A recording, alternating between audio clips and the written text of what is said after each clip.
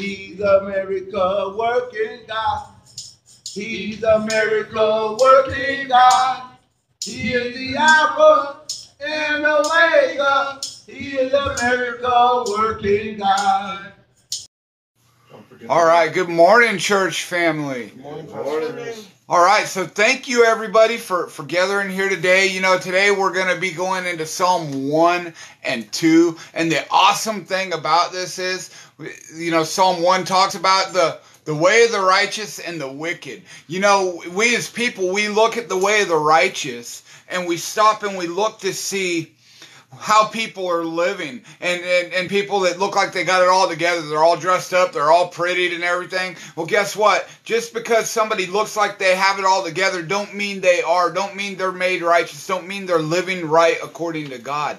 And because somebody's life don't look right, you know, it could be somebody struggling, having the hardest time in the world in the way they live, maybe fighting every day their addiction and everything. And you know what? They could be counted as righteous because it's not what you do, but it's what Christ did for you. And it's how your heart is.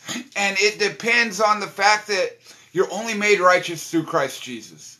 Jesus died on the cross for our sins. He rose again in 3 days. And if you believe that, you're going to heaven. It's not about living perfect. A lot of us as Christians, we want to live right to show our love for God.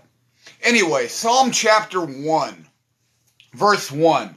Blessed is the man who walks not in the counsel of the wicked, nor stands in the way of sinners, nor sits in the seat of scoffers. But his delight is in the law of the Lord, and on his law he meditates day and night. Now I love that, because what does it mean when it says his delight is in the law of the Lord? His delight is in the Word of God. He wants to have a relationship with God. He gets to know God.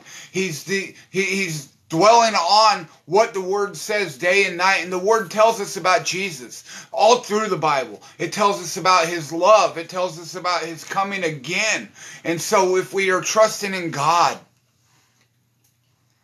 we are building a relationship with God. If we're meditating on it, we need to be turning to him in prayer. He hears you. All right, so verse 3. He's like a tree planted by a stream of water that yields its fruit in its season, and its leaf does not wither. In all that he does, he prospers. The wicked are not so, but they are like chaff in the wind drives away. You know, as I walked out my door today, actually, it's so windy outside that I could see all the stuff from the ground picking up and just blowing and going every which direction. I walked back in the house and I grabbed my sunglasses because you don't want that stuff blowing in your eyes. It's just wildly blowing. It says the wicked are like that. They're blowing together and following their own path, going in their own direction, and they got no end point. And we need to be standing and living for that end point. That end point, looking forward to eternity when this life is over, that we're going to stand with Christ for eternity. We don't want to be just scattered along and lost along the path like the wicked.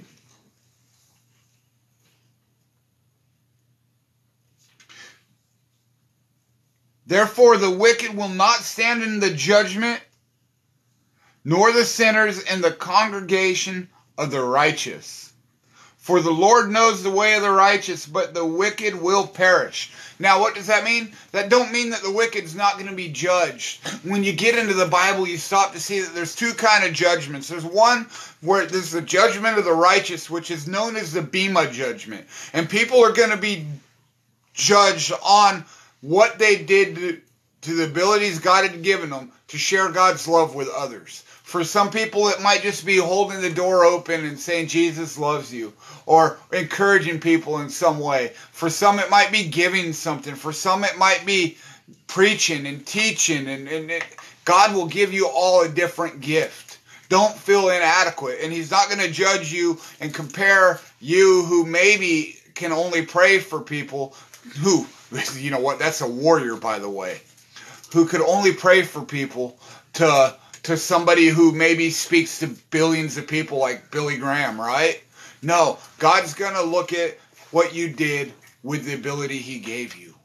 And if you're living for God and not living for yourself, And you know what? If you fall short, that's okay too. Because Jesus loves you. He paid your way. We all sin. We all fall short of God's glory. But we're made right through Christ Jesus. Now the wicked, the judgment they're looking at is called the Great White Throne Judgment. And you know, the Bible, as I said a second ago, says the wages of sin is death. John 3:36 says, if you believe in the Son, that's Jesus Christ, you shall have everlasting life. But if you believe not, God's wrath remains upon you. What is God's wrath? If you haven't accepted the gift that Christ paid for your sins, then you're paying for your sins when you die. And it's a wage we can't pay. And that the wages of that sin is death. It's hell. It's separation from God for eternity. And it's not a place that God intends for you to go. God wants you to go to heaven. And that's why Jesus died on the cross for your sins. John 3:16 says, for God so loved the world. How much did he love you? So much that he gave his only begotten Son, who willingly came for you, that whosoever believes in him, and that includes you, should not perish but have everlasting life. For God did not send his Son into the world to condemn the world, but that the world through him might be saved. The 3:17 says, for God did not send his Son into the world, to condemn the world, but the world through him might be saved. I always want to focus on that. It says might, not will, because you got a choice to make. Do you accept what Jesus did for your sins? Are you taking that gift? It's like if I was to hold out a $100 bill and say, look, it's yours. You just got to come get it. If you never come and get it, it's never going to be yours. That's how this gift works. God paid your way. You need to accept it. Now, Romans 10:9 says, if you confess with your mouth that Jesus is Lord and believe in your heart that God raised him from the dead, you will be saved. It's that easy. You just got a choice to make. With that being said, I know I was going to go into Psalm 2. I'm not going to. But with that being said, I recommend you start a relationship with Christ Jesus. It makes an eternity of difference. And if you want to pray, I don't know who you are or where you are, but let's pray. Father God, Lord, I know that I'm a sinner. I believe that Jesus died on the cross for my sins, that he rose again in 3 days.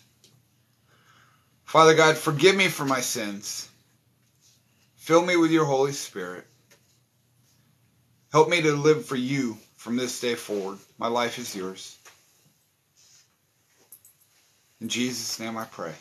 Amen. Amen. If you've prayed that and you truly believe it, you're going to heaven. Just trust in Jesus. Have a great day. Be blessed.